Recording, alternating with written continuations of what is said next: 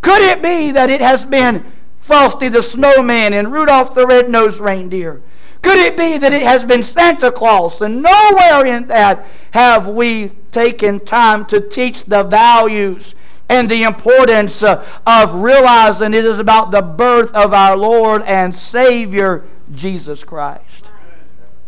How do you find Jesus? Those that I'm speaking of this morning do not know the way of God. And as David said, God is not in their thoughts at all. As the Apostle Paul said, destruction and misery are in their ways, and the way of peace they have not known. They live in the midst of Christianity. They live in the midst of our life, but they are unaffected by the message of the cross any longer. The preacher was visiting Providence, Rhode Island. Walked into a restaurant to eat. He asked the waiter, who was also a mother that waited on him, "Have you been born again?" She said, "Born again, what's that?" To hear her, it was vain babbling, and it was a foreign language, yet under the eaves of churches, surrounded by neighbors and neighborhoods that professed Christianity, in a town where preachers are plentiful. She had never heard the story of a new birth in Jesus Christ. After a few minutes of witnessing, that preacher, as he was eating there, promised, he asked the individual, and she promised him that she would read the scriptures that he laid out before her. And his hopes was that it would change her outlook on life. Another occasion, preacher was eating with a friend in a restaurant in Santa Monica, California. When their waitress brought the bill to them, there was a place on the back of that bill for remarks, and the friend eating with the preacher wrote this question: "What think ye of Christ?" When the young lady returned to receive the money, the friend requested that she answer the question on the back of the bill.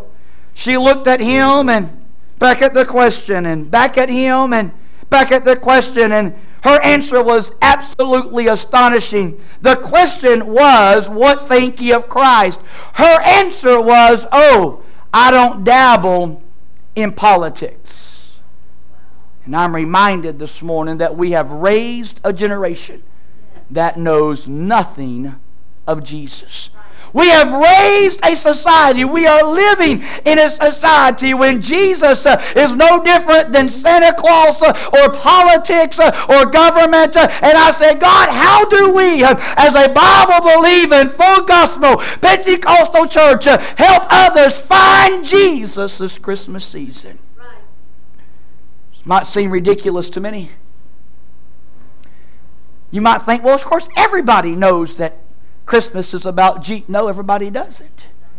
As proven by the examples I've given you this morning, many of us will say it's ridiculous, but what she had lived to learn is realizing that she had learned to make a living, but she had never really lived a life of fullness. I'm here to tell you this morning, there are more than we realize around us that are ignorant of true Christianity. If there's ever a time that we need to be focused, or should I say refocused on the mission that God has called us to, it is a time in which we live when it seems that Christianity is being attacked at every side. And I say, Lord, if there's one thing good about Christmas, there's lots of things good. But if there's one thing good, it gives me a little bit of a way in to teach and to train and to be an example that there is a Savior. He was born of a virgin. He did live a sinless life, and because of that I have been able to find Jesus as my Lord and as my Savior. There's a ignorance of true Christianity in the world. Some of what we would call the brainiest men are totally ignorant of the saving knowledge of Jesus Christ. To them, the cross and Calvary is an offense to them, or it is considered foolishness. The Bible says in 2 Timothy, they are ever learning but never able to come to the knowledge of the truth. And I say, God, we see that upon every hand. It seems that technology, it seems that even do-it-yourself projects are just multiplying in the volume and multiplying in the ability of us to do things of that nature. It seems that it's just out of control how I can stand on the sidewalk of the City Hall in downtown Winter Garden on a Friday night last week and talked to my son and my daughter at a hotel in Nicaragua blows my mind. But we did it. And I said, God, but more importantly than that, have I taught somebody about Jesus? Have I helped somebody find Jesus? Listen to what the Word of God says. But if our gospel be hid, it is hid to them that are lost, in whom the God of the world has blinded the minds of them which believe not, lest the light of the glorious gospel, who is the image of God, should shine unto them. I said, Lord, it is our job to share the light of Jesus. It is our job to help others that don't know this way in which we travel to realize that it's not just about gifts. It's not just about Christmas trees and Christmas lights. It's not about the giving and receiving, but it is about my Lord and my Savior Jesus Christ, who was born on earth that we might live and have life abundantly. See, they have learned the way to the moon, but they have not known the Creator of the moon, who said, learn of me. Think about that. We've put folks on the moon, but people still don't know about Jesus. They have learned that the speed of light travels 186,000 miles per second, but yet they do not know the light of the world. They have learned the earth is round, and it is 25,000 miles in circumference, but they belong to a group of whom it is said in John 1 and 10, He was in the world, and the world was made by Him, and the world knew Him not. I said, we've got folks that are much more intelligent, Pastor Ricky, than I will ever be.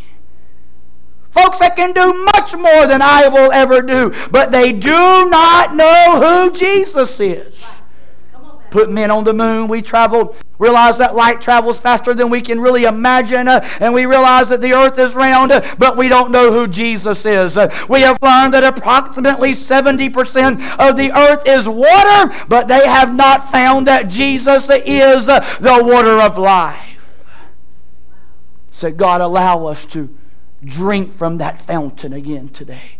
Allow us to be able to share that fountain with somebody this week as we are with friends and family. We have learned that the sun is 93 million miles from the earth, but they have not made an acquaintance with the Son of Righteousness. Through all of their learning, they have not come to the knowledge of the truth. What is the truth? Christ said it best in chapter 14, verse 6. I am the way, the truth, and the life. My friend, if you're living for anything else this week, you're living for the wrong purpose. Christians and members and laity of this church, I will tell you, this is a message for our church. It is our job to get the message of Jesus Christ outside of these four walls. It is our job to let others realize while trees and decorations are important, that is not the message of Christmas. It is the message of a babe born of a virgin who came as the plan of salvation for our life. And if they do not have childlike faith and receive Jesus as their Savior, then there is waiting for them an eternal punishment of hell. And I say, God, allow me to help somebody find Jesus this Christmas. Yeah. Truth is a personality. Jesus said, I am the way, the truth, and the life. And that truth is a personality. And that personality is Jesus Christ. In pursuit of satisfaction, men make profound discoveries only to miss the most simple message.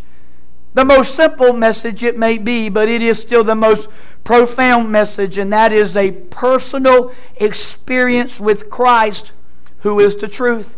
See, this is the truth that will still set you and I free. Jesus said, and you shall know the truth, and the truth shall make you free. 2 Thessalonians 2 and 10. And with all deceivableness and unrighteousness in them that perish, because they receive not the love of the truth, that they might be saved. I say, God, if there's ever an opportunity, if there's ever a platform, if there's ever a stage that we as Christians have, it is the season in which we're in right now to help somebody realize their need for a personal Savior. Who are you going to help find Christ this season? The Bible says in Hosea 4 and 6, my people are destroyed for lack of knowledge, because thou hast rejected knowledge. I will also reject them. I said, God, don't let me be one that sits idly by, Pastor Jeff, and see folks die and go to a devil's hell. Don't let me get caught up in the giving and receiving of gifts and eating fudge with pecans on them and drinking soda pop and punch at Christmas events, and I forget to share the message of Jesus. Because many folks are looking to someone for an answer, and that someone often is us, and that message needs to be Jesus, and that message needs to be Calvary, and that message needs to be a personal relationship with Him. In this pulpit just a few services ago, I preached a simple message on salvation, and I went through the steps. I went through the process. It's available for us through the power and the blood of the Lamb. And I said, God, allow us this season to take it serious, and allow us this season when we wrap our hands around family members, we can ask them questions like, what think ye of Jesus? Or where would you go if you died tonight?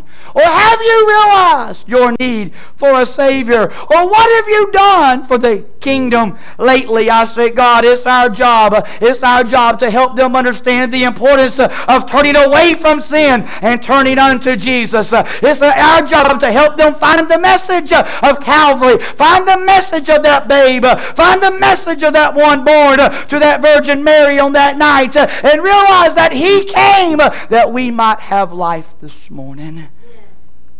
Turn away from our sin and turn unto Christ. Oh yes, my prayer this Christmas season is not just one of love and peace and joy. My prayer this season is that a sinner would come to find Jesus. My prayer this Christmas, as we wrap our arms around our children and we do Christmas with them, and Christmas with friends, and Christmas with family, and Christmas with you, I say, Lord, let it be more than about a gathering.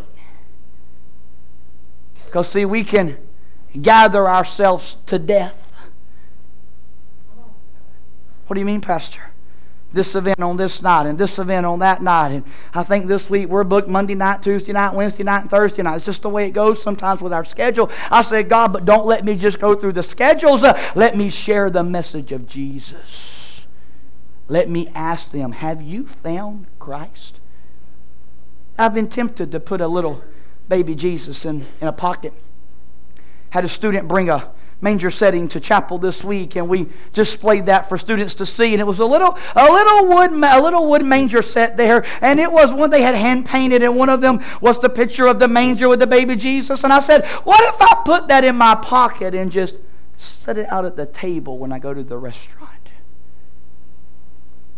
Or what about when I go home to see Mom and Grandma? I've got two brothers that are not saved. If they don't change their ways, they're not going to make it. What could I do if I put that at the dinner table with us? And allow it to be a piece of furniture that we use to talk about this week and next week and the days to come. And ask them, have you found Jesus? Ask them, can I help you find Jesus? Because, church, I believe this thing is just about over. And I believe those that are watching, and those that are waiting, and those that are looking for His appearing will be ready to go and will be helping others find Jesus. And I say, God, in a life that we live where it seems that we're so intelligent, how is it that we know so much, but yet we're not smart at all? Listen to what I'm saying this morning. Let this Christmas season be different than any other. Don't wait until you get better to do something for Jesus. Why don't you just start now?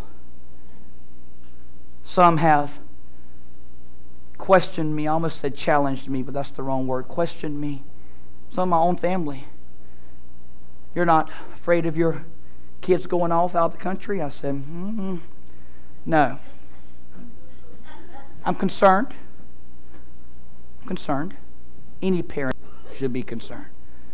But every time I begin to feel a tug of uneasiness, maybe I'm reminded we took all 3 of those kids at separate times when they were born, and we brought them before a pastor in a church setting, and we dedicated them back to the Lord and said, wherever you lead them, we're okay with. Don't make that commitment unless you're ready to live up to it. That's right. I said, God, places that I'll never go, they may be able to go. People that I'll never impact, they may be able to impact. And they may be able to ask somebody the question, what do you think of Jesus? Let this Christmas be different.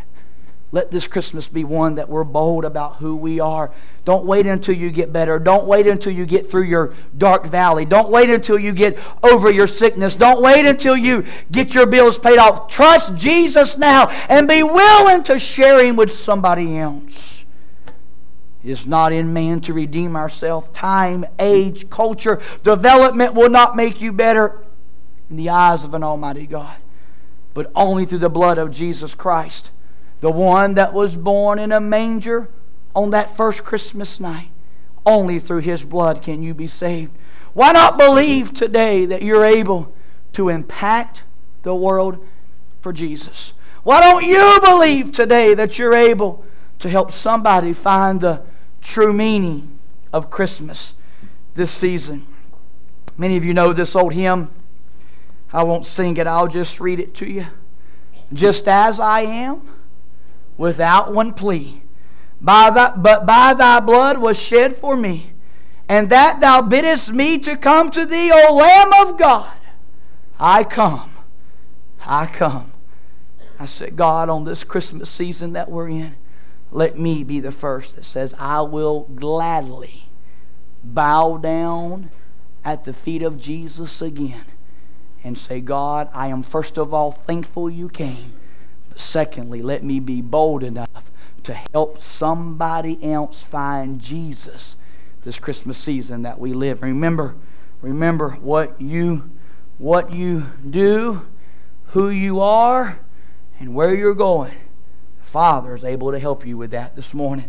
Doesn't matter how low, doesn't matter how bad. Remember, He is the Savior that seeks. Remember, the Bible says that He came to seek and to save that which was lost. The whole point of Him coming at Christmas was that you and I would have life. We would have it more abundantly. See, I'm not just a citizen of this world. I don't just live in Ocoee, Florida.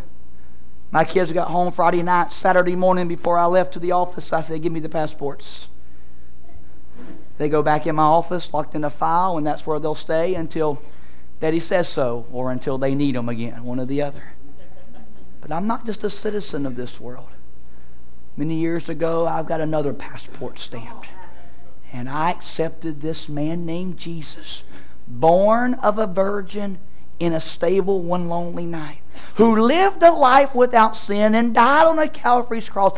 I accepted Him as my Lord and as my Savior. But it's not just for me, it's for whosoever will call upon the name of the Lord. And in this setting this morning, I would say a lot of us, if not the most of us, are saved and ready to go. I hope you are. But if you're not, this is for you. But if you are, can I tell you, there is somebody this week that you need to help them find Christ. There's somebody this week that needs to hear the Christmas story. There's somebody this week that needs to know, as smart as they think they are, if they don't know Jesus, they're not too smart at all. Let us pray. Father, thank You for this church. Thank You, Lord, for the principles, Lord, and the doctrine and the biblical foundation that You've allowed us to be a part of. Father and Lord, Christmas time is probably one of the easiest opportunities that we have to open up the message of Jesus. Father, and I pray that we don't just go through the routine. I pray this morning we don't just go through the hustle and the bustle, Lord, and meet the obligations, but we honestly